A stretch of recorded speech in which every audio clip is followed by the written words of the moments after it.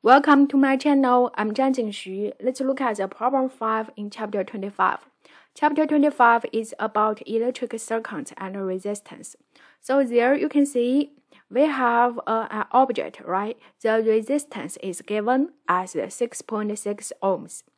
Ask you what is the current if the voltage is 240 volts. So we write it there, the voltage is 240 volts, then we need to find the current.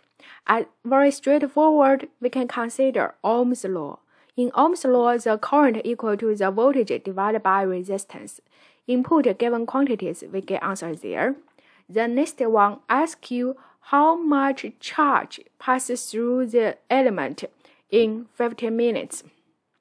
Right? So the quantity given is the time taken. We need to convert the unit minutes to the seconds. And the next one asks you how much charge. So the charge changes is just del Q.